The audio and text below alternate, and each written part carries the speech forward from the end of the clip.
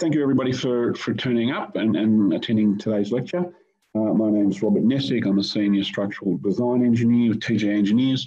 We are a multi-discipline practice, not only timber, we design steel, concrete and all the other types of materials as well. But we have a specialty focus on large timber buildings.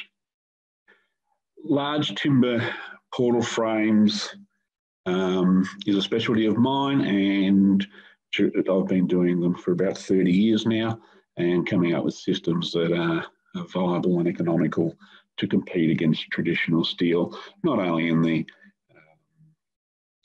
decorative market or the architectural market, but also in the industrial market as well.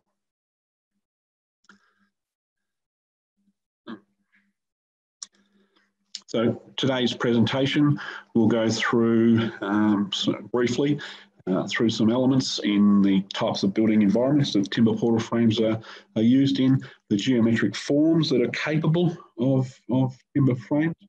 We'll look at some structural sections, what's commonly available and most economical to use in some of these items or these buildings. We'll look at some design aspects. We won't go into too much detail in design, but just highlight some of the things that need to be considered during portal frame design.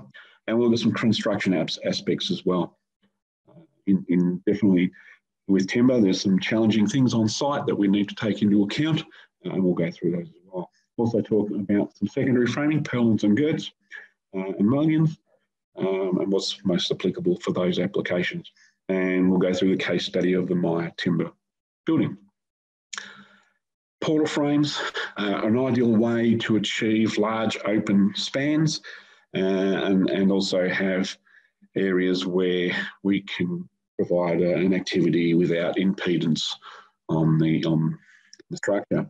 They're ideal from two aspects. They can carry the vertical dead loads, but also take out the horizontal wind loads that may be applied to it. So they're a very efficient system from that point of view. Just briefly, we'll go through some designs and some aspects where they can be used.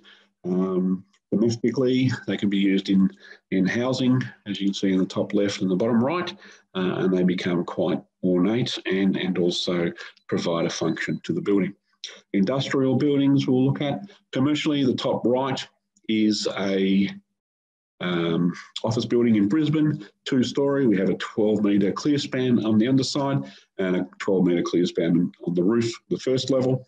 And we have 4-metre bays in there. That was all prefabbed structure and erected in Brisbane. Bottom left, we have a portal frame system that was converted into a barn, a rural barn, but a residential structure within that system as well.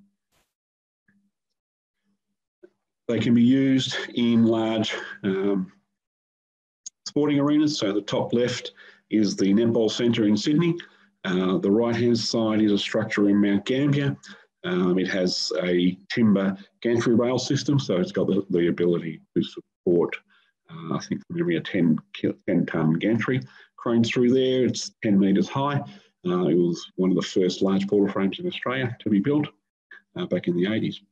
Bottom left-hand side, we have a school hall, which is made out of glulam and it's some steel bracing and other elements through there to provide the clear span. We can also use them in curved glulams as the top two to provide a geometric shape that's more pleasing. And portal frames don't necessarily have to be just straight elements, as you see in the bottom left. We can become creative and come up with other options that provide a more pleasing view. They're good for swimming pools because they resist corrosion. So with the right mix of fasteners, so stainless steel connectors, the timber in that environment is inert to the chemicals such as chlorine or salt and provides a good option for those kind of environments. Also in the top left is a composting shed. So that was designed back in the early 90s in Mildura. The client there used a steel shed and because of the high ammonia release from the composting, steel purlins get corroded within a year. This shed was designed with a 30-metre span and 6 metre high at the eaves. All the elements were either hot dip galvanised, all the structural elements, or stainless steel fixings and screws. That shed has had no issue for the last 30 odd years through there. So that provides a very inert environment for the structure. As you can see on the top right, we have an industrial shed, so used for just factory type activities, but also we have a public library on the bottom one, which with some curves cut into the alveole provides a very attractive structure. Basically, portal frames can be provided as a skillion system, straight beams or a gable. We can have curved elements and a curved knee or haunch at the base to provide a connection-free section through there, or we can provide an arch type structure with a collar tie, and in some instances that's needed to be used. Yep. As you can see, within Australia we have the capability of making some of these curved elements, so there are a number of glue lamp suppliers who can provide that type of system available. You need to contact those providers and to find out the costings involved. Otherwise, we could do it out of segmented other sections of alveole or glue lamp. What's commonly available within Australia in terms of materials for portal frames? In solid sections, we have glue lamp available in radiata pine generally, or a number of other pine products, GL13, but also in GL18 hardwoods and GL17 hardwoods. So they're commonly available, and up to, as far as I'm aware, they're up to 1400 in depth and 450 in width. So there's some of the large sections are available now within Australia. Alveole is made within Australia, so we have the ability to purchase material locally, and generally the billets are 1200 wide and come in various thicknesses generally up to 75 mm in thickness. Both of the materials, alveole is available in 13.6 and with special orders available in longer length. Glue lamp is made to order. It just depends on the capacity of the plant. So generally, you get some fairly large sizes. Generally, what we find in large industrial warehouses that the box beam system are most effective and cost-effective means of providing sections. So you can see in that lower diagram, we have a alveole box beam which uses alveole sheets as the webs, and inside within that web we have what we call cross-banded. So not only do not all the fibre is running longitudinally, a number of the veneers are turned perpendicular to provide stability to the timber. So during its lifespan it doesn't shrink and swell, and provides the ability to screw and place fixings at regular centres. An alternative to the web is a plywood web. So within Australia we have a number of plywood manufacturers who provide up to 50 mm thick in 1200 deep sheets of ply, so we could do it as a plywood box beam if we wish. And generally the flanges are sawn timber or alveole. Glue lamp can be used if it's a decorative situation, but generally the cost is the issue there. So on the bottom right-hand corner, you can see there a typical box beam type section of alveole. You can see the distinct flanges and webs, and they were glued and screwed or glued and nailed together in the process. I've provided this table, which will provide just rough sizing.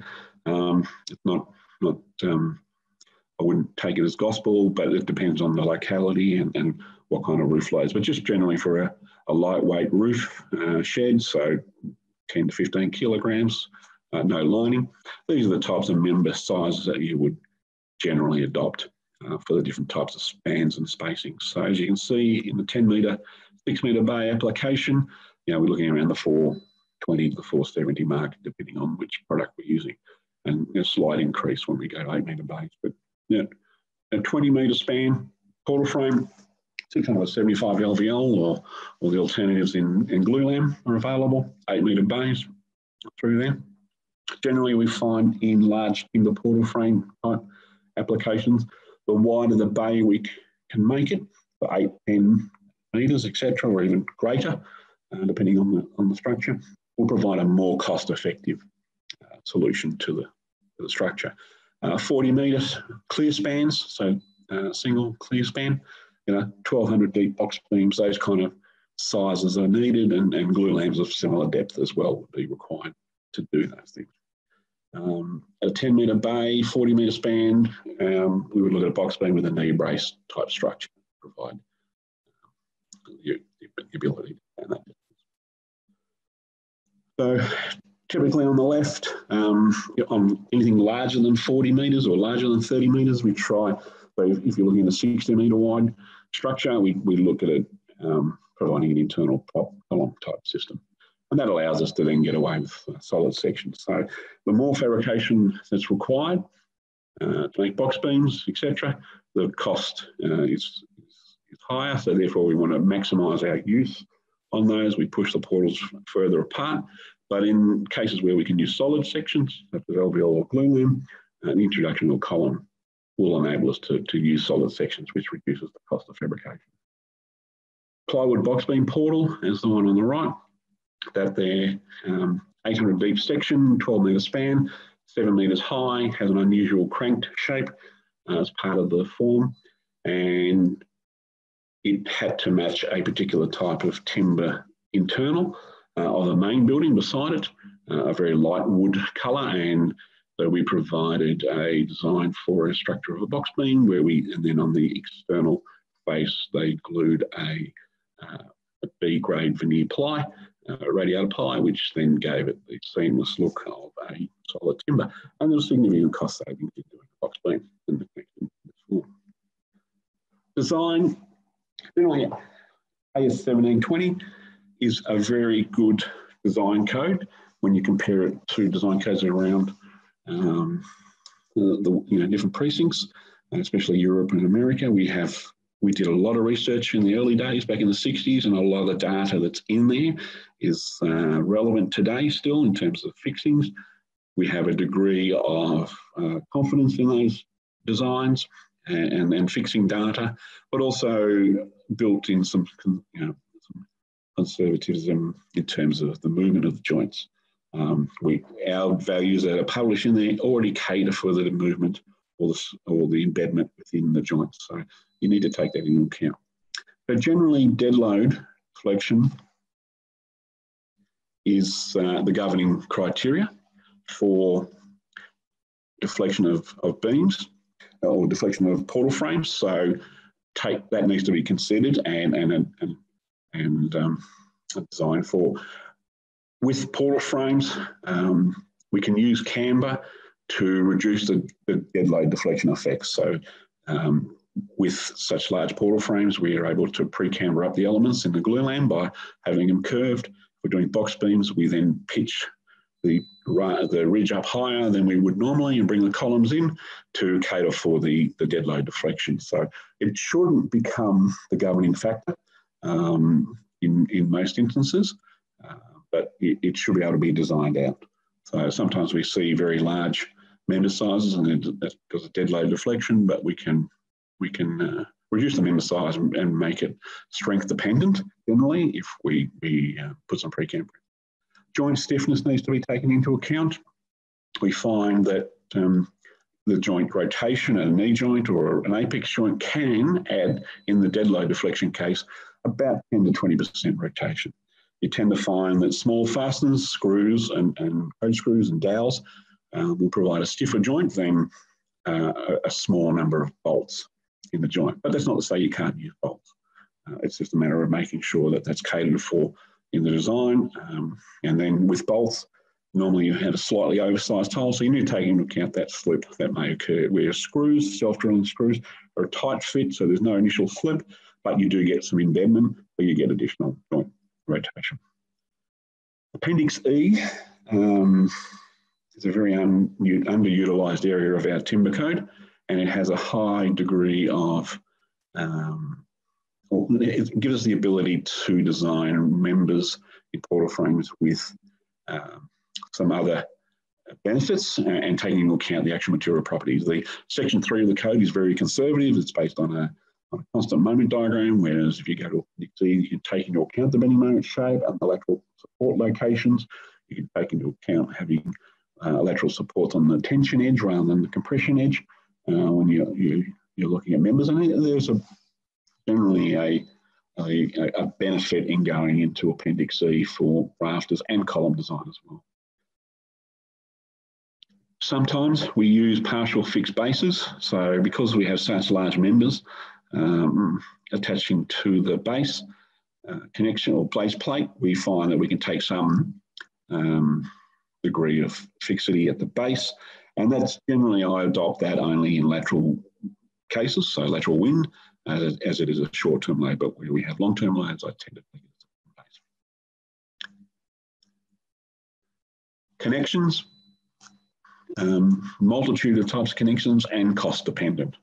External gussets, generally, whether they're steel or plywood, is going to be the most economical, not the most pretty, but they provide the most economical design and also provide the best outcome. Slotted places, the bottom right-hand corner, we have some bolts. We have a member that's slotted for a 10mm steel plate, so that provides a reasonable connection through there. And you still see the fasteners. Pin and groove, so you can also, similar to what George had in his presentation, we have 3 elements of LVL glued up as the column, and the centerpiece extends up. And then we also have 3 elements for the rafter, and the centerpiece is short at the end so that we can overlap them and screw them together. That's a very cost effective and easy to install system. You can then go to some prefabricated bracketry that's exposed or hidden within elements, and that becomes quite expensive, but may perform and provide a different aesthetic to the structure. There are some other types of connection details. So the bottom photo is a knee brace system, so that's a very economical, may not be the most attractive, but it has its function in certain structures. You have proprietary systems, that's the one in the top left, which is from Expand in New Zealand and Australia, a joint effort there to develop that system, which is a very simple bolted connection on site, but a glued and screwed plates that are attached to each of the elements. Or you go for a prefabricated horn system as the top right. Base plates can be fairly basic, an external bracket attached to the external part of the column, or a hidden base bracket with connections concealed, or a plated system or fin plate that's then welded to the casting plate on the slab. So we don't have any visible base bracket. Construction, generally find that construction can be an issue, especially in high rain periods or very high heat periods. So timber is a product or material that moves when it's wet or dry, so we try to minimise the exposure to the elements. Unfortunately, the picture on the right shows one of our systems not well protected after it was installed, so they're basically cladding that so that it's protected. But we suggest a protective wrap across all elements, protective paint coatings, impact protection. So you just got to make sure that at low levels you may need to put a false piece of plywood or board on there to protect it while it's during construction phase. And the use of soft slings for lifting, not chain, as most riggers would like to use. Avoid wetting from rain, so beams and joints swell. When we've got large sections of timber that are 1,200 deep, that moisture uptake can cause some large movements, and we don't want to put added stress on our joints. So it's important to keep them as dry as possible, and also to avoid sheds and splits during drying phase, summer. Secondary framing, generally, if it's under 6 metres, we can use sawn timber, LVL or glulam, depending on its appearance. As you can see, the top element there is an I-beam, so you can also use I-beams as well in these kinds of structures. 6 to 8 metres, solid sections, LVL and glulam, and I-beams. Greater than 8 metres, I-beams are more suitable, and we do have a good range of I-beams available, up to 450 in depth from a number of our suppliers, but also make box beams as well. So as you'll see in the case study on the My Timber, we used box beam purlins, and the reason there was we had to span 15 metres for our purlins, so that's partly the reason we used them there. So next we're going on to the case study, Myer Timber, Penrith, New South Wales, 22,000 square metre warehouse, largest timber, I'm going to claim this, it's the largest timber frame in the Southern Hemisphere. Taking into account the office building, I believe it's the largest timber warehouse in the Southern Hemisphere. We have two 29-metre spans each side with a centre span of 32, as you can see, and a canopy of 9 metres through there. So a fairly large open plan structure through there. The main frames were 1,200 deep box beams, glued and screwed. The LVLs webs were 42mm LVL with 2 crossbands and a 150 by 90 top bottom cord. Columns were a tongue and groove system, so that the columns were actually wider so that the rafter could slip in between the webs, and the elements were screwed off through there. Base spacings were 15 metres. This was adopted because it gave the best layout for the racking system. We considered 10-metre base, but 15 provided the additional lane between each column systems, and the structure was 220 metres long, 600 deep box beam purlins. This structure, during its design phase, was compared against steel, and it provided a cost-effective system. So once again, there's the geometry through there. So it was 9 metres high at the eaves. You can see the screw joint through there. So we provided a pattern of type 17 type screws. When it was erected, only a certain number of outer rings of screws were applied to take the dead load of the beams, and then once that was off the hook, and they could come back and finish up the screw rings later. The internal column was the box section, as well as the main roof members and columns. So as you can see, it's a fairly impressive large structure, fairly regular, which makes for size of economy, and the bay spacings are 15 metres, and overall what you see there is 90 metres through there. Internally, you see Nestic through there, where we have LVL mullions and girts in some applications along the building. And construction adopted a prefabbed system whereby every alternative bay was prefabbed on the ground as a modular unit and then lifted up into place to columns, as you can see there, and then slipped into place. So you can see them lifting that middle section through there. Once it was in position, they screwed off a number of rings, the screws, and then the cranes could be released. Thank you very much.